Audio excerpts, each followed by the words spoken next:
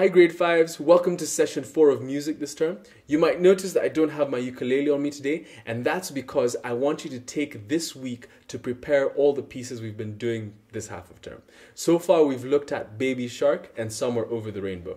Now I don't want you to play the whole of Baby Shark. All I want you to do is to know the chords that are involved in it, okay?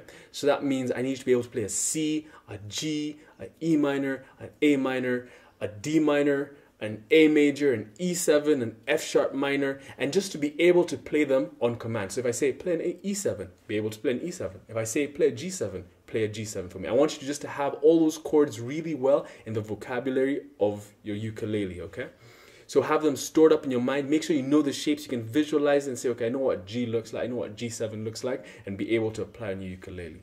The next thing I want from you is not just your chords, but I want you to be able to play an arrangement of Somewhere Over the Rainbow. And the arrangement I want you to be able to play is intro, chorus, 2 verses, chorus, outro.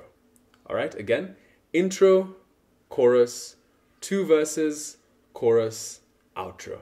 So I'm going to let you figure out those chords and figure out what that looks like. So remember, for our choruses, we have those 2 parts. I've explained them pretty well. So in case you're wondering, whoa, what are the 2 parts? Go check it out.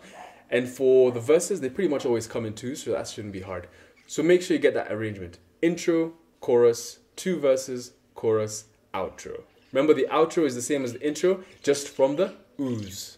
And make sure you finish on that C. So I want to see if you can be able to arrange a song according to the structure that's required from it, and if you can be able to play it on an instrument. You don't have to sing, but if you think you can sing pretty confidently without it jeopardizing your ukulele playing, then I'm not going to stop you. That'll just be an added bonus, and that'll be really, really cool, because that shows a new level of musicianship. If you can play your instrument and sing along. But you don't have to sing along. Only if you can play your ukulele well, then that's good enough for me.